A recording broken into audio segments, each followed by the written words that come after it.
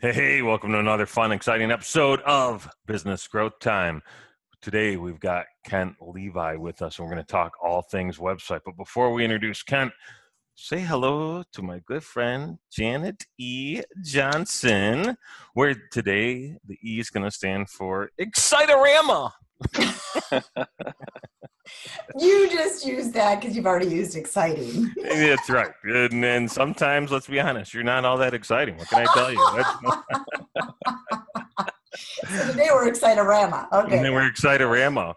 Do you guys have that? We have Autorama that comes to the big, where they normally do the big car show, the auto show every year. About a month later, they bring in Autorama, and it's all these hot rod cars. Now, I live in the Motor City, right? So I would understand if it wasn't like national or going into other places. But it is a cool, like if you chopped your car or you got a street rod or something, Autorama is the place. When you said Rama, it reminded me of Banana Rama. Do you remember that age? Anyway. It's a cruel summer kind of joke right there. Exactly. So, Kent, hi. Yes. Hi. How are you? Welcome. Good. Thank you for having me. Yeah. Fun. Well, I will give you the proper introduction, and then we will start drilling you away with questions about websites. Sure. Kent Levi, CEO and founder of Levi Marketing, Levi Websites, Levi Hosting, and Levi Domains, has built his company from the ground up for 12 years now. With a passion for helping clients grow to their fullest potential, Kent has helped build a team of over 40 people that specialize in creating premium, effective websites that drive results, sales, and brand reputation that translates into significant ROI for his clients. So once again, welcome, Kent. Appreciate you coming on. Thank you. Yeah, definitely. So you do a lot with websites, obviously. Yes, that's my world. So Terry, let's let you start. What are your driving questions about websites? Well, I like the fact that you're kind of taking over that one-stop shop thing, right? Where you're doing the development, and I assume you're doing the design, and you're hosting the site, and then you're hosting the domain. Yep. Was that sequential, or did you just be like, man, we're going to own all of this at once? No. So actually, Levi Marketing is the primary company, sort of like the parent company where it all started from in the beginning. And originally, we didn't do websites. It was mainly just the online marketing portion, sort of 2006, 7, 8, when it all really started to really take off. So you had like social media marketing and SEO, and it was all fresh and new for a lot of people, the internet marketing. And so that was our primary focus, and it just sort of evolved over the years.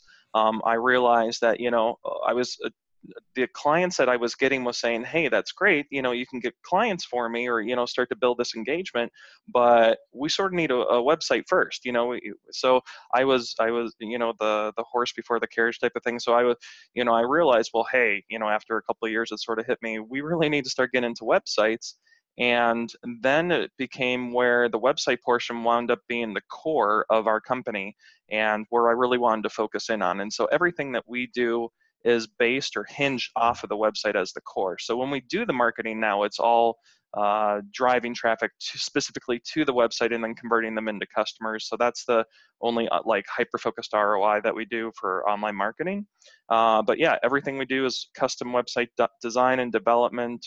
I have a team of over 40 people now that are just amazing, and I'm really specific on who I pick for my team. And my primary focus is to help clients, and so it just spawned off of that. I figured, in about 6, 7, 8 years ago, clients were saying, hey, we were building it, sort of the next step. The clients were saying, hey, we were building them a website and saying, okay, where do we get this hosted now that you built this website for us? So I had the brainiac idea of, okay, let's create a hosting company, and then let's add the domains and everything else, security. So it all just sort of evolved over the years. And now I've just, like I said, everything's centered or focused off the core of the company is based off of the website itself. So anything related to websites, the domains, hosting, design, creation, management, everything is where the focus of the company is. So I try not to steer away from that now. Very, very cool. Yeah. I always look at websites from the perspective of you have form or you have function, right? It either looks really good or it does really cool stuff. Yeah. It sounds like when you said we have designers and developers that Two totally different worlds. Yeah. but are you playing in both spaces equally, or do you have more of a focus on one side or the other? Honestly, I would say more development, the functionality, and I'll tell you why. Because you can have the most beautiful website in the world, but if it's not working or online, or people can't access it or purchase or access a form or something like that, it's doing nobody any good. So what separates us from everybody else in the industry is we're not to brag, but we're in the top 1% in the industry for this, and it's specifically because we do what's known as 100% clean coding, which simply means, it's a tech term that just means we build things correctly to begin with, which is extremely rare in this industry. But I do it because I learned through the years that I want, when I create a website for a client, or we create a website for a client, that it's going to last them a long time, 3, 4, 5, 6 years, and that only happens when it's built correctly to begin with, sort of like a house, where if you build I was telling Janet the other day, you can have two houses that look identical on the outside and inside, but one house was built correctly and the other house was just slapped together overnight pretty much. So one house is going to last you forever, and the other one's only going to last you a couple of years before it starts breaking down. So same thing with websites. So we build things correctly to begin with, so when they want to add on to it, or the most important piece is they don't have to worry about bugs or issues or glitches, or they can sleep at night knowing their customers aren't going to have any issues on the website. So that's the most important piece.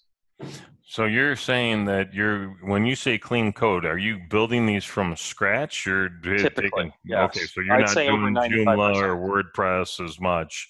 So we do use those platforms. We'll use like premium WordPress, or if it's a hyper e-commerce site, we'll use Magento 2.0 or Lavera or straight HTML or whatever the client specifically is looking for.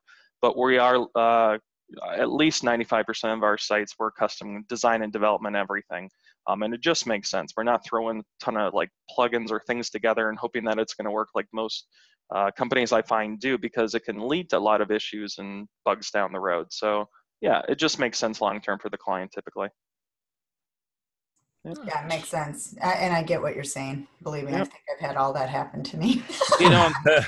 On the flip side of it too, though, is the design portion. So we are, I love a beautiful website in that sense too. So we are hyper focused, again, not just on development, but also on the design. But I'm not so much focused on, oh, this is a pretty website. I'm more focused on how many of these visitors are going to turn into customers. So I'm hyper focused on the conversion rate of the website. Like, how is their strong call to actions? Is it easy to find their contact information? Is it easy to purchase? How many times do they have to click to get to where they want? So that's what I'm focused on more in the design portion. I'm more what's known as a solutions architect, and I try to figure out, okay, for each company is very specific in their needs of what they offer and what they need for their specific website. So what we do in the design process is try to figure out, okay, what does this business specifically need for their website to get the highest amount of conversion rate, from turning those visitors into customers. So that's where we focus on our for design portion. I think that's extremely important when somebody's looking to design a new website, to be hyper focused, not so much, oh, this is a pretty website, but is this going to be effective in churning all this traffic into actual people purchasing or contacting you? So Well, I'd say that's the main reason for building a website. yeah. That's the reason people have to have a website in the first place. The end all goal is Yep. to make sales and make money from that website. Sure. But it's interesting how people still to this day can think that you build the website and they will come. They will just show up. No, yeah. But it's just you got to have that first, but that's just the first step. Yeah. It's like two sides of the same coin. It's like you got to make sure you have an effective website, so that when you can start drive traffic to the website afterwards, and then convert those visitors into customers. But yeah, I mean, it's only the first step. It's not the only step, at all. It's Exactly. probably just first of many steps, because not like what you do is, not only do you have to drive traffic to the, even if you convert those visitors into buyers, that you have to keep them engaged, and you have to build that community on the back end. And so there's many steps down the road in the lifetime of the customers that you have to be focused on. It's not just a one-off type of thing where they purchase from you once, or they just visit your site once and that's it. You have to keep them engaged and keep them for the life of that customer. And I think that's, so the website's just the first, I'm just the initial piece for customers, and say, here you go, I got you set up correctly now, let's go, let's move on to the next step. So yeah. Yep. Yep. Exactly. How iterative are you in your process? I know some web developers get kind of a scope, put it together, then they go off for days, weeks, months, and never Yeah. really talk to the customer again. And I know Sure. agiles come about where it's really kind of, here's a card, we're going to work on this for a week. We're going to build this out. We're going to show the customer, see what feedback they have. So they're really involved in the development process. Where do you fit in that? So, throughout the project, what we do is I do what's known as a discovery phase. So that's the very first thing we do off the bat in a project where, so many companies in this industry, unfortunately, what they do is they just say, okay, tell us what you're looking for. Okay, great, here's a quote. And they don't really dive deep into figuring out exactly what the client's looking for. And we really hash that out because I learned early on that if you don't, they're going to keep on wanting revisions until the end of time. Like, oh, that looks good, or that looks good, or let's try this, or no, let's tweak this. And that can go on for years. It could go, so what we try to do, and it's still going to happen always when you finish a project, they may have little tweaks, but it's trying to minimize that as much as possible. So that's why we do that preliminary phase, the discovery phase of trying to figuring out, okay, why is it that you want a website? What is this going to do for you? Like them specifically, like them as a company and them as the owner, and try to figure that out so that we can build a site and put it on paper. So like a house, again, analogy where we're building those blueprints. And so we're both literally on the same page of what we both want. And then afterwards, after the project's been built, hopefully it's exactly what they've been looking for and what they envisioned and hoped. But that's why we break it out. Depends on how large the project is. Sometimes we'll do break it out into phases or milestones so that we can say, okay, here's the first launch of design. And so, okay, is this the design you're looking for? So we don't even go to build the website until they've actually seen it on design. So they know exactly what it's going to look like before we even go to build it. That's why we break it up into sections or phases throughout the project, because I think that's so critically important. You can't just say ta-da and hope that they like it or something like that. And I think that's what a lot of companies do, unfortunately, is they just say reveal, because they think you can't always, I was telling Janet this the other day, you can't necessarily always be like the doctor and prescribe things, even though you think you might know what they need. Ultimately, the client is the client, and so you have to make sure to take both of what you think they need and what they want, and so try to incorporate those things into it. So you have to be both hyper focused on the client themselves, but also focused on how what things are required to help them in the long term, and try to encompass both of those. So I'm not sure if that answered your question, but yeah. Yeah, it did, right? So you'll actually build out the UI, UX, make sure that they're comfortable with how that's going to look and feel, and how their customers are going to interact with it before you even start writing a line of code. Correct, exactly, and it just makes a lot of sense, because there can be it takes 2 seconds to make those changes on the designs, but once you've built the house, it's sort of like, okay, we built you a house, well, let's move the kitchen over here. Well, you sort of can't do that when you build a website from scratch. So that's why we do the design phase, because it takes 2 seconds to change it on designs, and then once they've signed off and approved it and said, yep, this is perfect, this is exactly what we're looking for, that's when we go to build. Yeah. So we were talking about, I was talking about the other day with, actually I did a Facebook Live talking about it, building your brand. I think this is my new saying, don't build your brand on one piece of land. So basically, what do you say to people when they come to you and go, well, maybe I don't need a website for a while because I'm just going to have a Facebook page.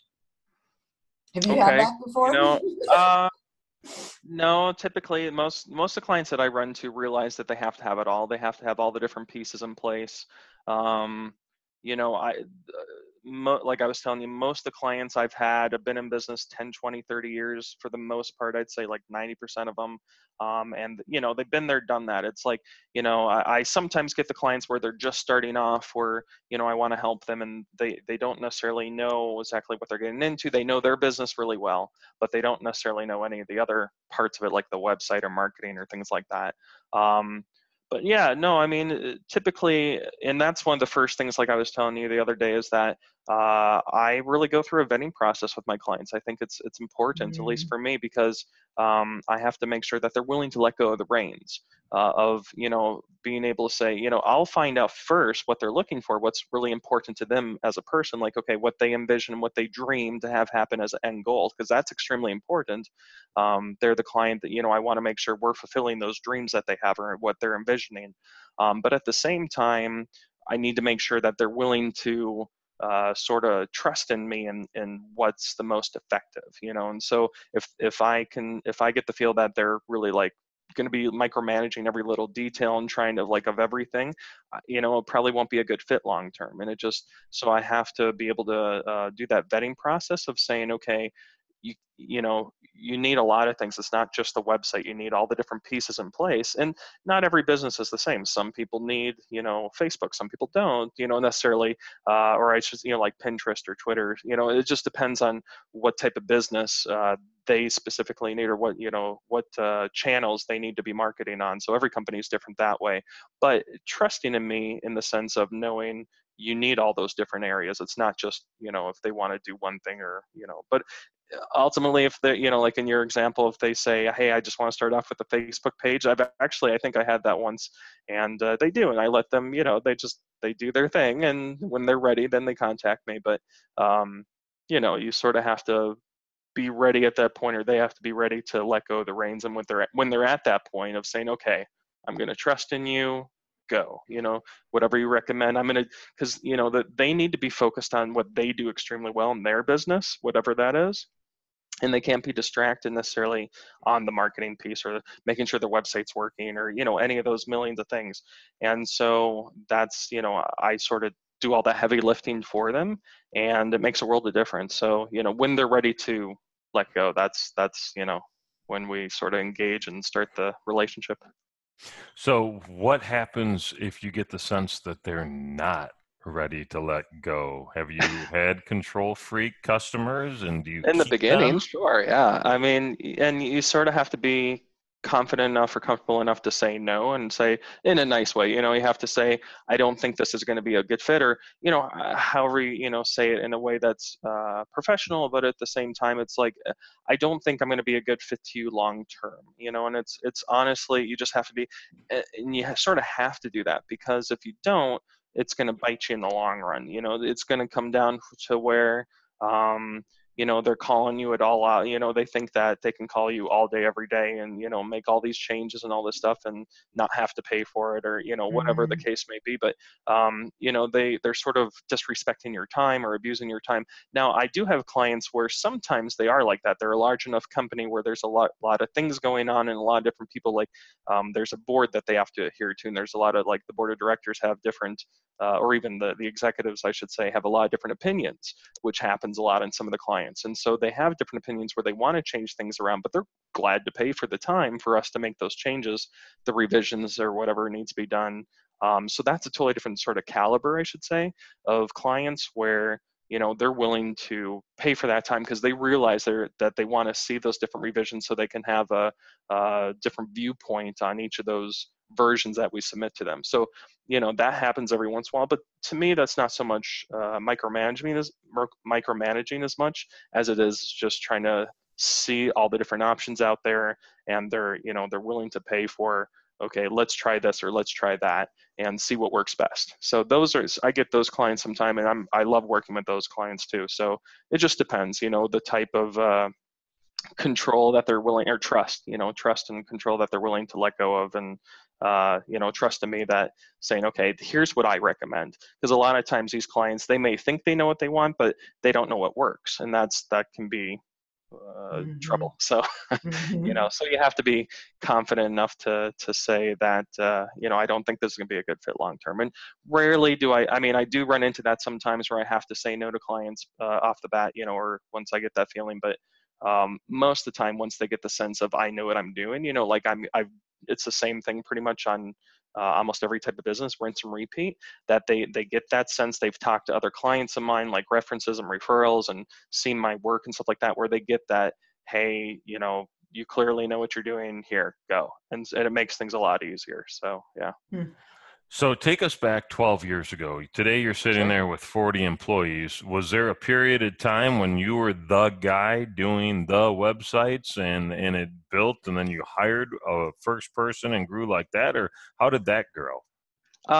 Yeah, it was mainly serendipity. I just one thing after another just led into things and yeah, I mean, I just took one step at a time on everything. I was doing everything myself. I was just a one-man shop, and I was doing, getting themes and tweaking and like messing up a million times. People, I was telling Janet this the other day. It's like, uh, people say, "How are you so smart and know all these things?" It's like, because I've messed up a million times. Time. Yeah. Well, Failing.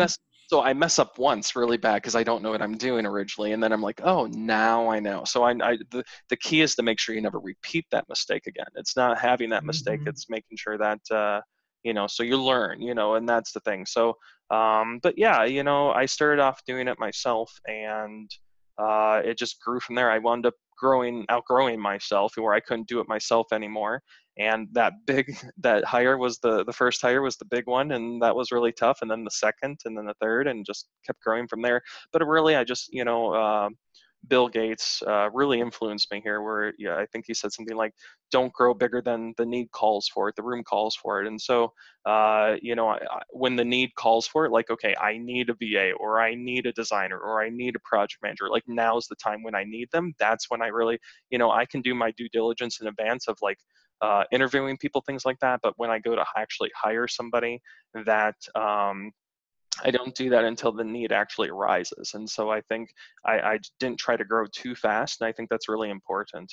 You just have to make sure to do it. We'll take it one step at a time, and when that need presents itself is when you really start to take action. But you do have to do your due diligence and be ready. You can't just be like, okay, now all of a sudden I need to start looking for project managers, or something like that. You have to actually be. I've learned to be ready now. So yeah. Great So tip. was the first hire a designer, a developer, a project manager, somebody I that think it takes was a something off your virtual plate? assistant, honestly. I Huh? love the process of creating the websites, and so I tried to hold on to that as long as I could. But then it got to a point where it was like I just couldn't. It was driving me nuts. So I'm a 2-year-old with a 2-second attention span, just to put that out there. So um, I'm great at the creation and the big picture and all that. But when it comes to like administrative or technical details, I don't do well at all at that. So I learned to, with it, do your best and outsource the rest type of thing. Just like delegate the rest. And so that's pretty much what I did. I just and now pretty much all I do is sales for the most part. I just make sure clients are happy, that so everything else is pretty much all delegated now. I have people in place for almost every position, and it just works really well. People that are a million times smarter than I am at a lot of these things, and so it just works out pretty good. That's Cool. awesome. Cool. Yeah. I want to talk about your hosting before Sure. we finish Yeah. wrap up. So tell me, yeah, obviously I moved over to Kent's hosting. It's called Yep. Levi Hosting, and was with Bluehost. But what would you say are some of the differences? What makes you different from all those other ones that are out there, the GoDaddy domains that Yep. people are just kind of used to? So, it really goes down to the quality of the service that you're getting, I think, because, you can have Bluehost or any of them really, and say you have an issue and you go to call them at their number and you have to wait forever to finally get in touch with somebody, and they're saying, they can only do so much, or they can't do what you're asking them to, or, you don't understand. You're not tech savvy enough to understand a lot of what's going on, or how to fix it yourself. And they're limited to what they can do a lot of times, so it becomes extremely frustrating. Of sometimes you run into things, and it can't be fixed without it, like a developer or something like that. And for most people, they can't hire a developer full time, for their company, and so it leaves them in a very tight spot. And with us, we have a 24/7, 365 dedicated tech call center that you can call at any time, and we're there. We're always there. If you need to call me for any reason, you'll have my cell phone, and you can say, Kent, I need help with something, and can you, make sure this person can knock this out for me. We offer website maintenance services, management services. Like if you want updates to your site every month, we offer those services. If you want to make sure that your site's always online, we offer those services. We have a 24/7 uptime monitoring that we offer. We have security, like full security, full malware scans.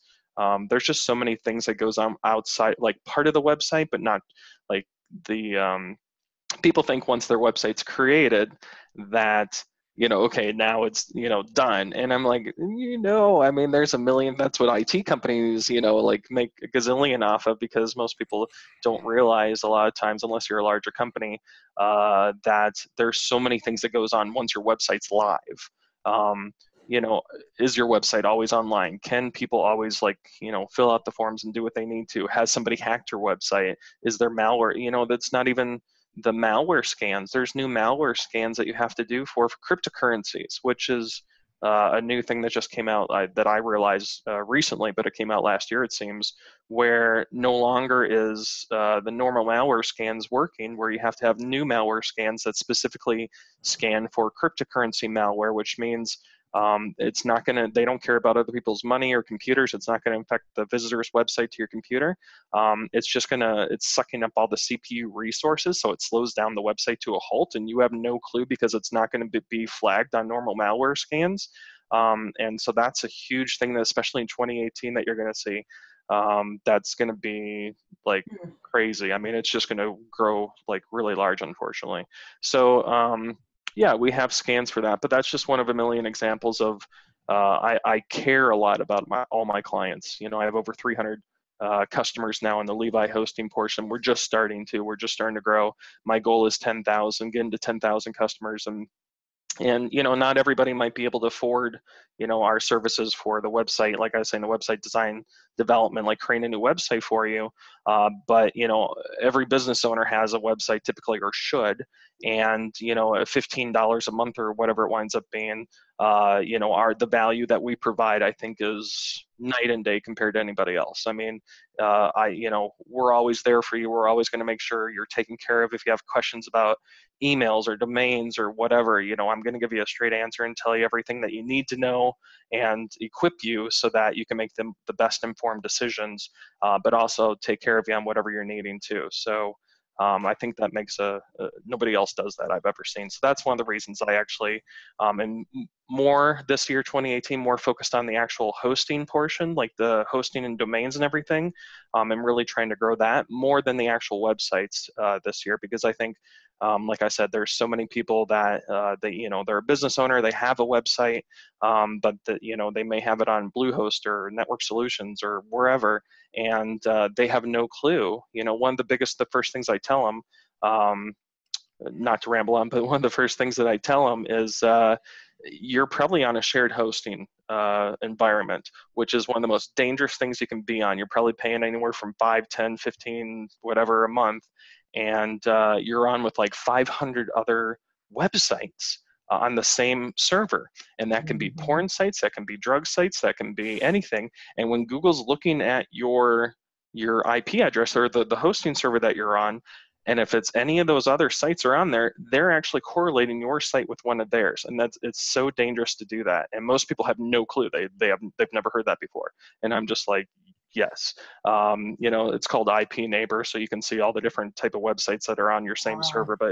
But yeah, I mean, and that's so what we do is we're hyper focused on getting you on your own environment, whether it's just, if you need to go on a VPS, but we have, like, if you're on WordPress, we have fully managed WordPress, and you're going to be on with like a max of 15 other people, and I know them all because they're all my clients. So, you're going to be with other good people that you don't have to worry about your site getting flagged because somebody else was doing something they shouldn't have on their site and it correlated with yours, type of thing. So it hurts your rankings. Mm-hmm. Yeah, there's so many things. Even with SEO, it reflects completely on Google. Sure. For rankings, and people have no idea about this stuff. So did you rent out space in a data center somewhere and you have a rack or a cage where you're putting your customers, or have you built your own? I actually partnered with another company, and I'm working through them. Like, it's Levi hosting or whatever, but it's working under all their servers and everything. So it's sort of like a collective group, and then we just work together to. They're just wonderful though, but yeah, that's how it's operating currently. Because that I've had that infrastructure for gets about 8 years expensive. now. Yeah, I mean, it gets crazy. There's over 200 data centers now. And so like we have CDNs. So like if, I put a lot of my clients on a CDN, which is Content Delivery Network. For 20 bucks a month, your site will load almost instantly from anywhere. So if you're in, let's say, Illinois or whatever, or Michigan, and you have a visitor in Florida, instead of them having to go all the way to wherever the data center is and back, it'll automatically recognize that that person's in Florida and load directly from the servers there in Florida, so they don't have to wait that extra few seconds. It will just load instantly. So things like that. So that it makes a world of difference. So we offer what I view as one of the highest quality services, like products, the servers, the CDNs, for very low prices. We offer very competitive prices. So yeah. Nice. And people, what's the name of the website so our Oh, audience sure. knows? It's real easy. LeviHosting.com. Levi, just like the jeans, LeviHosting.com. Easy. Mm-hmm. And yeah, I mean, I'm always around. You can go to my website too. LeviMarketing.co is the primary website. And from there, you can always reach me. The LeviHosting.com, we have it set to scale, so you couldn't necessarily find my information on there. It's more like we could have 10,000 customers in one day and be able to handle it because of the way it's set up. But if you're trying to say, we offer free website and domain migrations, like transfers and everything too, which most people don't do. And so, if you're like, most companies will have to charge you have to hire a developer to go do that, and it costs you a few $100s at least to transfer everything over. And we do that as a thank you for being a customer of ours. So if you go to like Levi Marketing, or just Google me, pretty much I'm all over Google, then we can set that up for you and get you set up to get everything transferred over, and get you all set up correctly, so you don't have to worry about setting up emails or domains or pointing things correctly. We do all the heavy lifting for you. Cool. Very, very Any cool. other place for people to connect with you? Is there any other places to I'm go? on LinkedIn, Facebook. Pretty much, my daily operations tend to be in LeviMarketing.com still. So if you contact me there, usually within the hour, I'm going to call you back. So if not pretty instant. But yeah, so that's usually the quickest way to get a hold of me. And usually my secretary can route right to me. But yeah, that's typically it. Or you can just email me at any time. I'll give you one of my direct emails if that's okay. Sure. It's real simple. If you email me at domains, DOMAINS, at Levi, LEVI marketing.co, just .co or .com works too, but .co, that will go straight to me. So that's one of the quickest or easiest ways to get a hold of me too. Awesome. I got a interesting thought here, because you Sure. mentioned .co, and we've been We beat talked into about the that. ground for so long that it has to be a .com. When are all these bazillion top-level domains that they've released over the past couple, 3 years, when are people going to stop being so fixated on the .com and expand into these others?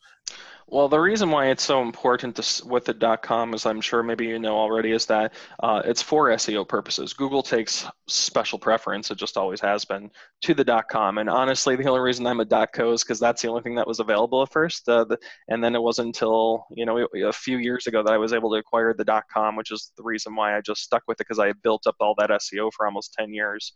But if .com just simply forwards to the .co now. I think when I bought the .com, I updated to that, and my SEO rankings pretty much dropped. So I switched it back to .co. So I got lucky there. But yeah, you have the .xyz, you have the .space, you have the, there's over. I'm a domain broker, so I see this all day long. I buy and sell domains every day, and so there's all these extensions, and they're more for, honestly, in my personal view, they're more for vanity purposes, or to try to get in touch with people that to make it easy. The purpose of a website name in itself is to easily and quickly remember, like Google or Facebook or any of these ones, Twitter. It's easy to remember. It's quick and easy. You don't have to remember like a full sentence or something like that. And a lot of them are already taken with the .com. So if you're not hyper focused on the SEO aspect of it, like, okay, I don't have to have a .com, or if I have a .com, I can have another domain that will just automatically redirect or something. That's really the only purpose in my mind to have one of those other extensions, is so that if you want that like hyper focused like one word or, you know, 2-word type of domain names, but it's not available in the .com. That's the only time I would get like one I called a vanity type of extension. So like a Makes sense. .co or whatever Yep. it is. Yep. But typically, I would never recommend that to a new client. I mean, you really want to focus on the .com and get it as short as possible and as easy as possible, you know? So. Yep. Well, that kind of leads right into where you can find us with our group. So this is kind of how we end. So we talked about where we can find you. We actually forward ours, businessgrowthtime.xyz. So we have one of those. Oh, nice. And that goes to our Facebook group. So that it's just a simpler way to get to that group.